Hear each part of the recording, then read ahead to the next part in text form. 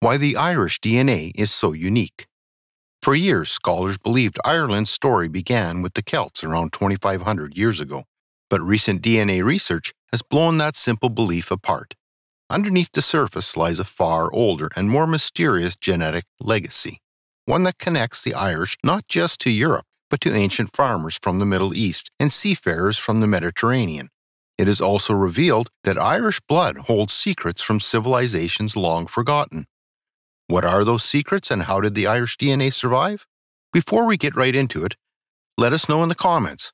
How do you think the ancient farmers and seafarers became settlers in Ireland? The hidden origins of Irish DNA and what came before the Celts. Long before the Celts ever set foot on the Emerald Isle, Ireland had already been home to humans for thousands of years. After the last ice age ended around 10,000 years ago, the first settlers arrived, not with swords or chariots, but with spears, stone tools, and survival skills honed in the wild. These people were hunter-gatherers, most likely traveling by boat or crossing land bridges from what is now mainland Europe, following herds, seasons, and instinct. They came into a cold, untamed Ireland, covered in forests, rivers, and animals that hadn't yet learned to fear humans. And despite the brutal conditions, they stayed, adapted, and laid the foundations of Irish history. What's even more fascinating is what their DNA has revealed. Thanks to scientific advances, we now know that a significant portion of modern Irish DNA comes directly from these early people, and these ancient ancestors likely had darker skin and lighter eyes. This is an unexpected combination by today's standards, but one that makes sense when you consider how genetics shift with migration and climate. The story doesn't stop there. In fact, it's just getting started. Around 4000 BC, another wave of settlers arrived, and they changed everything.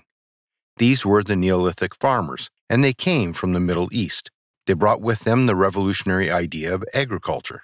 For the first time, the people of Ireland weren't just chasing or uprooting their food, they were growing it. These farmers were physically different, too, with lighter skin and darker hair, and their genes began to mix with the native population as they intermarried and copulated. They built stone monuments like Newgrange and left behind pottery, tools, and traces of organized society.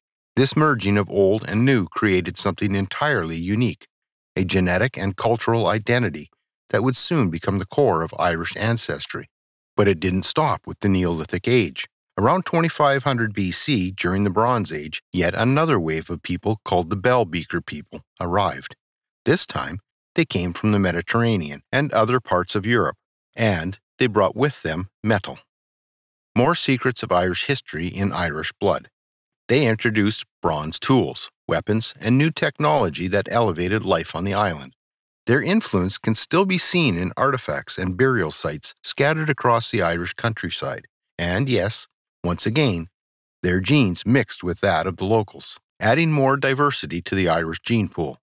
The next set to migrate to Ireland were the Celts. The Celts' arrival in Ireland is debated, but they likely originated from Central Europe and migrated westward.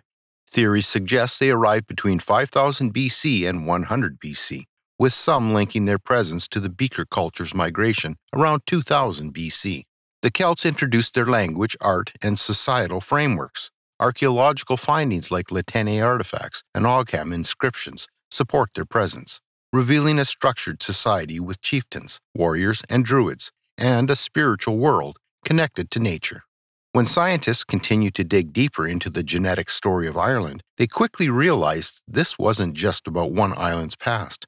Ireland's history is actually a centuries-long tale of migration, adaptation, and cultural mixing that stretches far beyond its shores. Take the Vikings, for example. We usually picture them as terrifying warriors in horned helmets, raiding villages and setting fires. And yes, they did all that. But what we don't often hear is how their arrival in Ireland ended up being very transformative. The Vikings didn't just loot and leave. They came back, stayed, and left a permanent imprint, not just on Irish towns and culture, but in Irish DNA, too. The first Viking raids hit the Irish coast in the late 700s. Monasteries were their favorite targets. They were rich, poorly defended, and packed with treasure.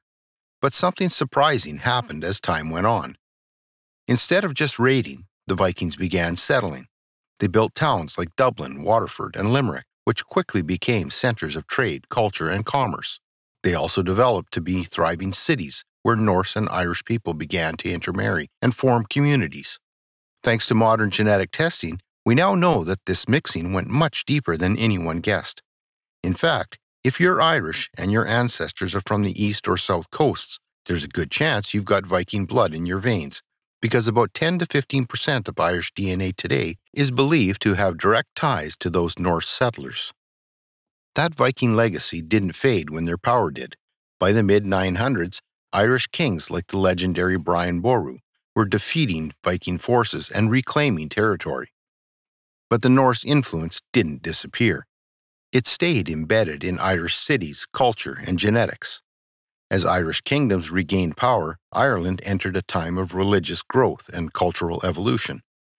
Monasteries flourished again, and the church became more connected to the wider Christian world. But Ireland wouldn't stay untouched for long.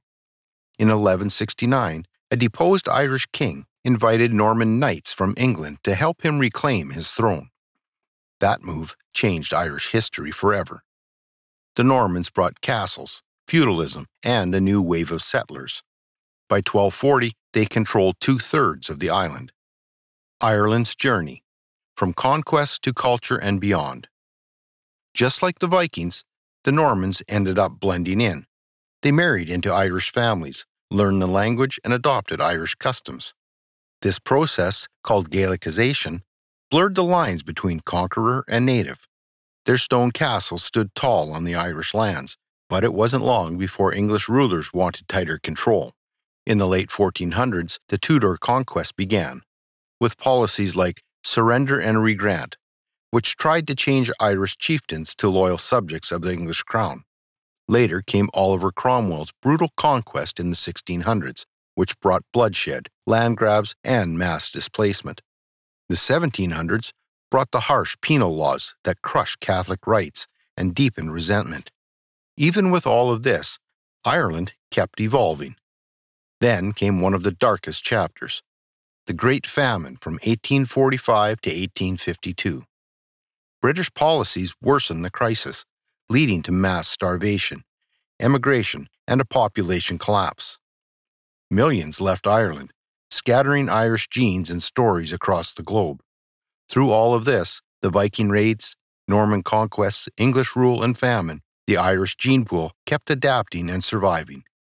In the late 1800s and early 1900s, nationalist movements were gaining serious momentum, and people were pushing harder than ever for something called Home Rule, a system where Ireland could govern itself while still technically remaining under the British Crown.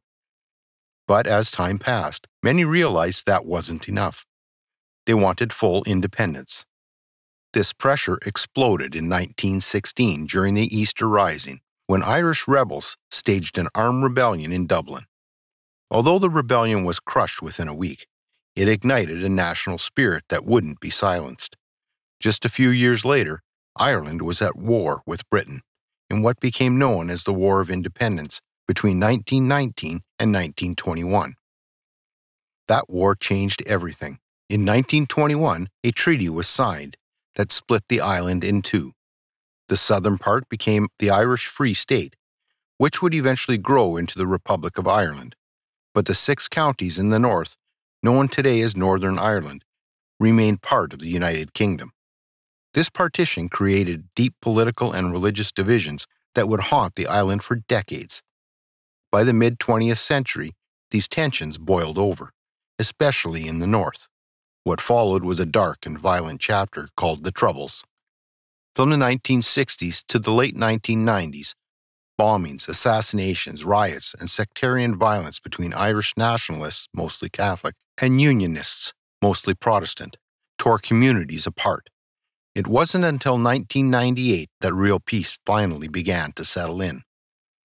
The Good Friday Agreement was signed, bringing an official end to the violence and offering a new framework for power sharing and cooperation in Northern Ireland.